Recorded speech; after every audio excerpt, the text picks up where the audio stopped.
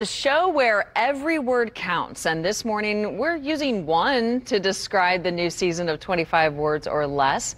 Exciting! It's also exciting that our host, Meredith Vieira, is on the line live with us on Daybreak. Hey there, good morning. Hi, how are you? Oh, great. And it's so wonderful to have some of your time. Thanks for it today. And if it's okay with you, we'll use more than 25 words to explain the changes to season 3. I got it. I want to start with the contestants. They now have multiple chances to win. They do. We changed the show a little bit this season to keep it fresh. Instead of 2 celebrities per team, we have 1 celebrity and 2 contestants. And those contestants know each other. Either they're married or they're siblings or they might work together. And it's made for a much more interesting game plan because there's a sort of shorthand between friends. And so that's been great. And when they make it to the money round, whichever team makes it to the money round, they automatically get to come back the next day. They're vying for $10,000. If they win the 10, that's great. They still come back the next day. If they don't win the 10, that's okay. They still come back. So it's a little bit more like the Jeopardy model in that sense. Yeah, and it's been a lot of fun to watch. Oh, that sounds great. There's also a way that super fans are playing a role. Can you describe that?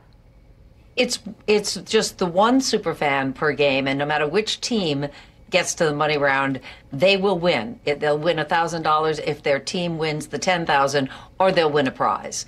But it's a chance to say thank you to our fans, especially during last year. It was such a difficult time. A lot of people found us because they were home and they were looking for something to watch, and they stuck with us. So we're very grateful.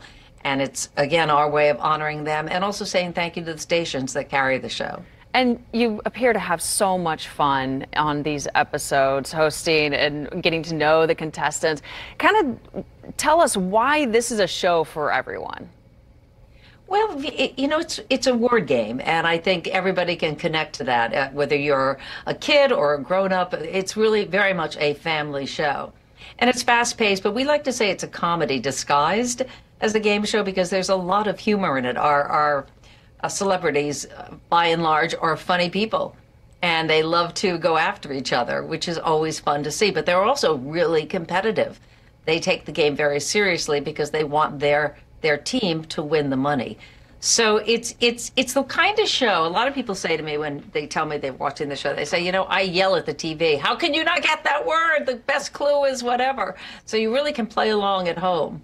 Those are the best game shows because you feel like you're a part of it, even though you're making dinner or lunch in our case. Exactly. We can watch it in the afternoons here. So we will see you this afternoon. We thank you for your time right now on Daybreak, Meredith. We really appreciate it.